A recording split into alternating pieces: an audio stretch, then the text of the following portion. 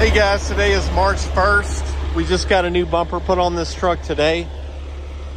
And this truck runs and drives excellent. No codes or fault codes to my knowledge. No check engine lights. Bid with confidence on this one, fellas.